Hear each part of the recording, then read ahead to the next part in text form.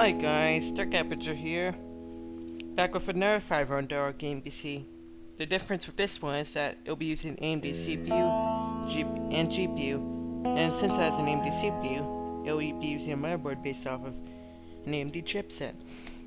So yeah, that's pretty much it. Moving on to the parts list. There we have it. Look at it on, whatever, just pause the video, because I'm going on right now. First up, the CPU. AMD FX 4300 Vishera. It's a pretty good budget CPU. Right now you might see the i3 being in benchmarks, but it's a quad core unlike the i3, which is a dual core. And with games taking advantage of the 4 cores on this CPU, the i3 will soon find itself at a tremendous disadvantage with newer games. I could have gone with the Phantom 2 965, but it's a little older. It's not exactly built for. It was built more for AM3, not AM3 Plus. So I might be sounding like an idiot right now, but so that means the Phantom 2 probably won't be able to take much advantage of the architecture. Come on, just admit it. I got it wrong. Whatever. It's $120. It's good. Next up for the RAM, we'll grab 4GB Corsair Vengeance DDR3600.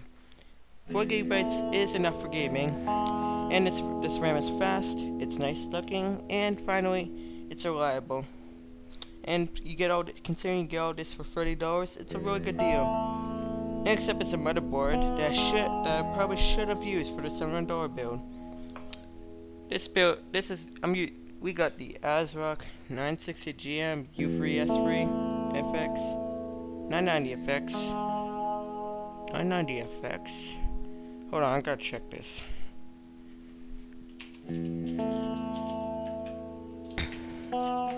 Why did I say 990FX? It's not 990FX. It's 70G. It's 760G. God. But it has USB. It's got USB free. God, well, 990FX for $65 don't happen unless my board's really just gonna die in a day. It's got USB free, and like the Gigabyte board I chose for the $700 build, it's also 760G, and it's got dual channels. It won't have the dual BIOS, but it's also but it doesn't really matter if you know not to flash every BIOS that shows up in your face. Like, oh, this is a BIOS.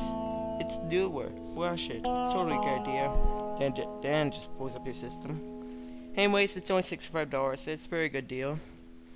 Next up, we got the graphics card. We'll be going with the new Asus Radeon Chi 7790. Now this card's got a pretty good price to performance ratio. And just because it says price to performance doesn't mean it doesn't have real performance. It's pretty fast too, considering the fact that it nearly equals the 650 Ti boost while consuming nearly half the power. It's a pretty good deal. Only $150, and it's got Asus's awesome DirectQ 2 cooler. Next up, the hard drive. For the hard drive, we'll be going with the 500GB Caviar Blue. It's pretty much the best, if not one of the best hard drives around when you're on a budget. Whatever. And 500GB is enough for your Steam games. And it's only $60. I'd say it's a great deal. Next up, the power supply. For the power supply, we'll be going with the Corsair CX500 500-watt power supply. PSU. I'll say, yeah, it's a PSU, everybody. What could a PSU mean? What could PSU mean? I don't know. It actually means power supply unit. Anyway, it's enough for the build, and it's a very good quality. Which you should be expecting from Corsair. Considering the amazing price of $50, it's a very good deal. Next up, any $20 DVD burner. It's good, it's enough. $20. Whoop-dee-doo. Any $20 drive will work, but I picked this one just because I don't know. Okay, I'm gonna say because YOLO again, which I just did. That pretty much sums it up. For the case, we're going with the N60 Source 2 and 10. Unlike some of my other builds, this The 7790 is also a very small card, so it can fit in this case without you having to remove the hard drive bay. And I'd really like my builds to not have you remove the hard drive bay, as that can make it a little more frustrating for you to mount hard drives. Anyway, it's a very sturdy case. It's got quite a bit of room, and it's only $40. Pretty good deal. In the end, the price is $515, and I've already said it. Well, anyways, that's pretty much all I wrote, because that's how dedicated I am. Because I put a lot of work into my end descriptions. See, look, I said hi. That takes work, you know. Anyway, subscribe to me, Dark Aperture, if you like this build. Build it. I like to see you build it and show me how it performs in video response. First person to do it gets a free subscription and a like on 10 of his videos. Anyways, goodbye.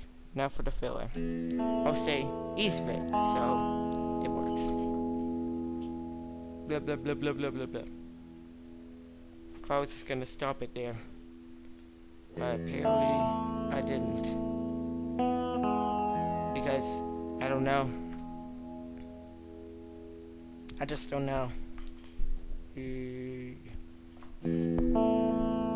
Okay, now I'm stopping.